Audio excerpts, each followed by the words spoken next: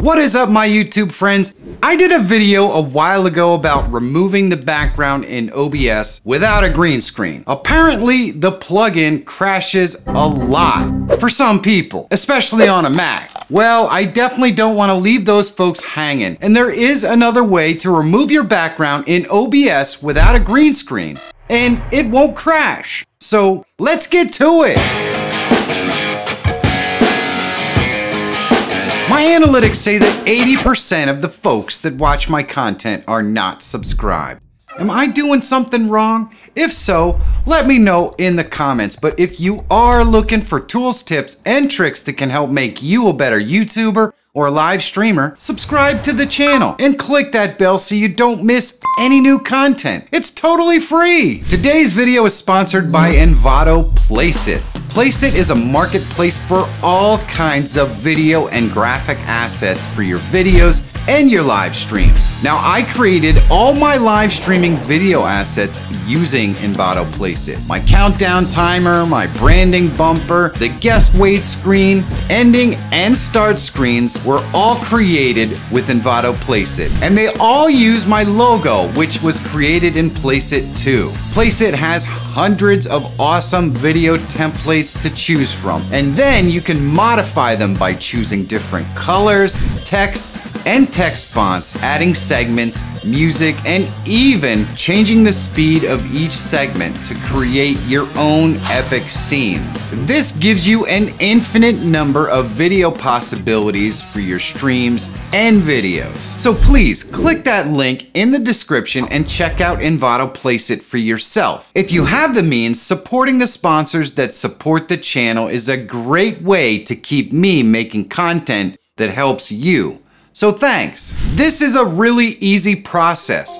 First, I'm gonna install the program that's gonna remove our background. Second, I'm gonna show you how to set it up and find the proper lens to add our green screen, so we can easily remove it even though we don't have one. Third, I'm gonna show you how to configure OBS to receive the camera and remove the green screen background. Now, unlike the simple plugin that I showed you in the last video about removing your background without a green screen, this one has some system requirements. So if your system is super old or it doesn't have a graphics card, the software may tell you sorry, but your machine isn't good enough. And if you're getting this message, it's likely that streaming from that machine is gonna have a lot of other issues as well, like lag and audio sync problems. So it might be time for you to just update your system. Let's go ahead and install Snap Camera on your system. The link is in the description and it's totally free. Here we are on the Snap Camera website and this is totally free. So all you need to do is click on that download button right there. Now here you can see there are hardware requirements. If you do not meet this, it will not let you use the green screen feature. So just be aware. And if you're on the low end of that, it may not really work all that well. So be aware of that. And you click this button right here. You click I am not a robot and download for Mac or PC shows up.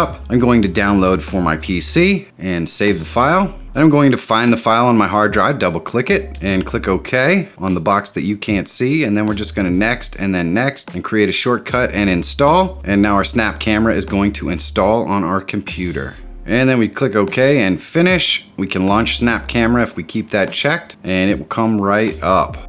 It's that simple to install the Snap Camera. That's easy stuff. Now let's set it up to work with our camera. Okay, so if we look down here in the system tray, this little circle here means our Snap Camera is open. So we're gonna go up and click the gear in the top right. We're going to choose our camera. I'm gonna just drop this down and select my cam link. You can see our frames per second and our resolution is right there. We wanna select our audio output, which is going to be our microphone from our cam link. There are some other settings that you can set up here. You can have Snap Camera run right when the system starts or not, depending upon what you like. You can also turn the hotkeys on and off down here so that you can turn your lenses on and off. In this case, if you turned your lens off, it would turn off the green screen and you would just see your normal background. So that's a thing. Although you would have a filter on it, so it'd look weird. So we're gonna go back and I'm just gonna go down into the search lenses and I'm gonna type green screen. And I like this one here. I will leave a link to these lenses in the description, but I do like this green screen lens right here. It's seems like it works really well. And you can see on there, it says select an image. So all I did was use a free software to create a 1920 by 1080 green background. And that's what that is right there. And boom, now we have a green background. You can see we have a created green screen and it looks pretty good. So you can click the little star right next to these to save them up into your saved profile settings. Makes them really easy to find. And there is another green screen one in here right there, green screen background, which I will also share the link for. I don't think it's quite as good, but you may have different results than I do. I will give you the option of using either one or finding your own. Every time you load this one up though, you do have to load that chroma background in there, but I think it provides some pretty awesome results. All right. Now all we have to do is configure it in OBS. Now all we have to do is set this up in OBS, and I have a scene here with a video already playing. So I'm just gonna click the plus. I'm gonna go to video capture device. I'm just gonna call this device camera and click OK. And I'm gonna drop that device down and select my snap camera. So you can see we get our green screen background. I'm gonna change the default device to custom and select 1920 by 1080. And then under use custom audio device, I'm going to select my correct microphone, in this case my CamLink microphone. Then I'm going to click OK. So now we have a background with a green screen, but we don't actually have a green screen. I'm sure you know that. We're going to right click on camera, go to filters, and then click the plus, and we're going to select chroma key, click OK. And you can see you don't really have to do much here. It looks pretty good right out of the box, which is just awesome. You can fiddle around with the settings if you feel like you need to. If you're getting some green ghosting around your edges or something like that, you can adjust your settings, but for this particular lens, it doesn't seem like it's necessary. So there we go. Once we click OK, you can see it looks pretty good. It looks clear. It's not funky. As long as you're not going to be making a whole heck of a lot of movement, this is going to work absolutely fantastic. And we'll load one up in here too. I just have to click the plus, go to video capture device. I can just select the camera that's already there, and it's going to have our filters in it already. So we're already green screened out. I'm going to move this over here. I'm going to drag my camera down a little bit so it's below the titles, and I want my media source, my little video there, to be above me.